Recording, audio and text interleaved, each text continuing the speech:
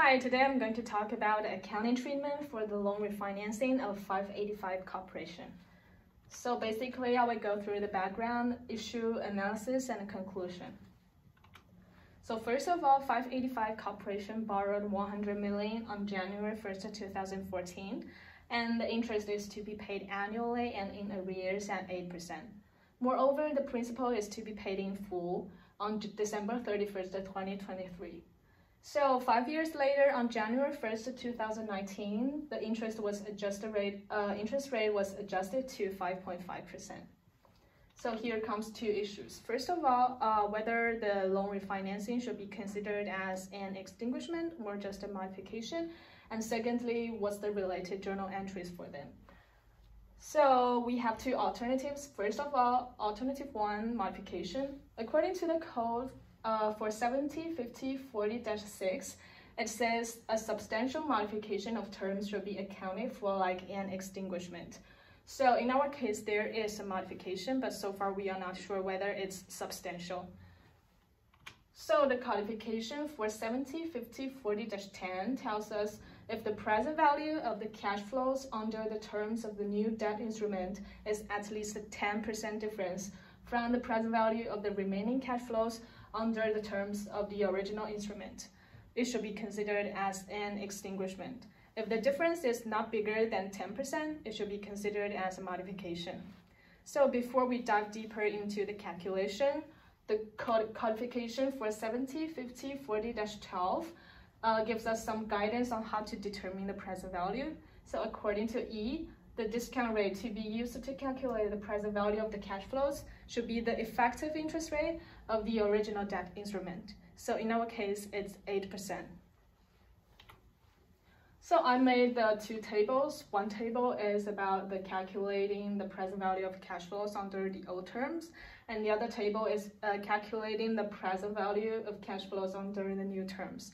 So as you can see, the only difference is cash outflows for the old term is 8 million for each year, but the cash outflows for the new terms is 5.5 million for each year. Therefore, the total present value under the old terms is 100 million, and the total present value under the new term is 98.02 million. Therefore, the difference is 9.98%, which is smaller than the 10% limit. Therefore, it should be considered as a modification. If so, according to the codes for 70-50-40-14, if the extinguishment accounting is not applied, we need to determine a new effective interest rate and based on the carrying amount of the original debt instrument. So in our case, the new effective interest rate is 5.5% and the carrying value is still 100 million. Therefore, for each year since 2019 to 2022, we need to debit interest expense for 5.5 million and we credit cash 5.5 million. So on the final year, on 2023, we not only need to recognize interest expense for 5.5 million, but also we need to debit long-term debt for 100 million because we pay back. Therefore, we need to credit cash for a total of 105.5 million. So the alternative two is extinguishment. Basically, we follow the same procedure. When we compare the difference between 90.02 million and 100 million, we found the difference can be rounded to 10%. Therefore, it's acceptable if we say it's an extinguishment. If so, the codification for 70-50-40-13 gives us the accounting treatment for the extinguishment. It says we need to initially record the debt instrument at fair value, which is 93 million in our case. And also we need to recognize the related gains and losses and also determine the new effective interest rate. So the biggest problem here is how to determine the new effective interest rate. So I made the following table. As you can see, the first row is about interest expense, which use carrying value to multiply by the effective interest rate, which will be determined later. And the second row is the interest payable, which is a total of 5.5 million for each year, because that's what we paid out. And so there is always a difference between these two numbers. So the difference is credited to the carrying value of the debt.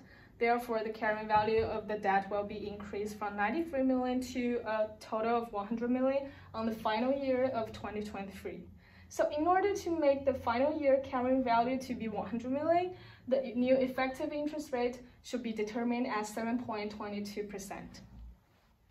So based on the table, we make the following entries. On the January 1st, 2019, we need to recognize the 7 million gain, and we debit long-term debt for 7 million, which decreased the carrying value of the long-term debt from 100 to 93.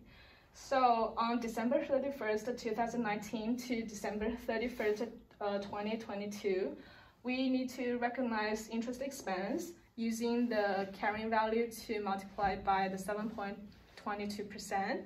And we credit cash for a total of 5.5 million. So the difference will be credited to the carrying value of the long-term debt. So on the final year, we need to pay back the principal. Therefore, the total cash paid out should be 105.5 million.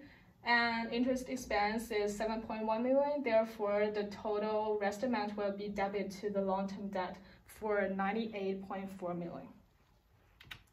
So in conclusion, I think it should be considered as a modification because first of all, the 9.98% is still within the 10% limit. Therefore, strictly speaking, it should be considered as a modification. And secondly, I think the journal entries for modification are much easier to understand and makes more sense. Because for the journal entries on the extinguishment, we need to recognize again for 7 million on 2019, but actually we didn't make that gain. And also later years, we need to increase the carrying value from 93 back to 100. Therefore, it's kind of complex. Therefore, I think the modification is a better choice. So that's it. Thank you.